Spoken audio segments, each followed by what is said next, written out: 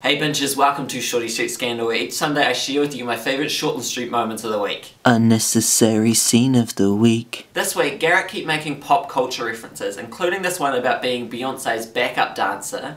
Decided you want to be a surgeon, huh? Tough to give up the dream of being Beyonce's backup dancer, but... He also mentioned the Kardashians, and then he said this. What did you do?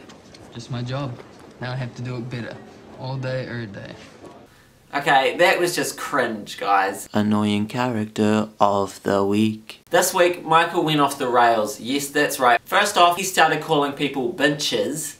Ain't taking no-nos from benches or po-pos. Get in the damn car before I lose my pose. Binches, it's funny. He doesn't know he's saying it wrong.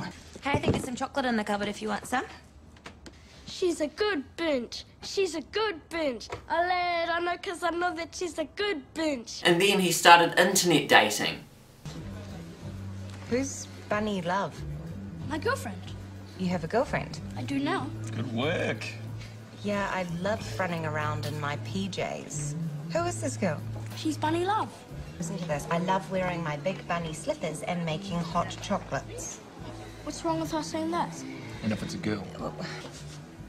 Hey, guys. Hey, Raging Lion. Thanks for the invitation to meet up. Oh, allow me to introduce myself. I am Bunny Love. Then he also broke Nicole's painting. How rude! How rude. Emotional scene of the week. This week there was some really exciting plot twists that eventually led to Brooke and Boyd breaking up. What does your skank have to say for herself? Got a tongue in your head, Ava? She rots in jail. It sounds like a great deal to me.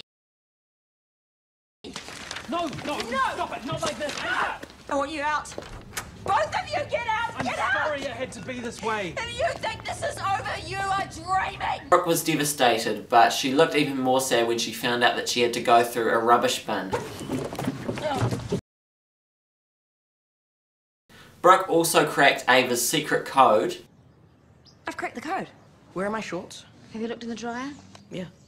I'll get it. Harry, she's just cracked the code. Would you shut up about your shorts, mate? That was his only line this week as well. I'm sorry, Harry. Favorite storyline of the week. So Nicole finally found out that Leanne was dating the saddo from the bar called Nev, and there was a short but amazing chase scene in the hospital because of it.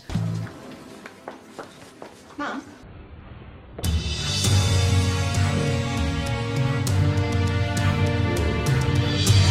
Not so fast. What? I'm busy. No, you're not. You're avoiding me. Then they all went to lunch together, but Leanne kept trying to tell everyone how rich Nev was. Oh, well that must keep you busy, eh? Oh, I still managed to sneak in a bit of time surfing the net. Also, Vinny said this, which was my favourite line of Shortland Street ever. It's nice to see you, Neville. Please, call me Nev. Never say never, eh? Just go on your date. Yes, dear. Get it sorted before the baby arrives, eh? Wait up for me. Don't wait up for me. I love Leanne so much. Thank you guys so much for watching. I really hope you enjoyed. Make sure you go check out my Facebook and Twitter pages. See you next week. Is it you?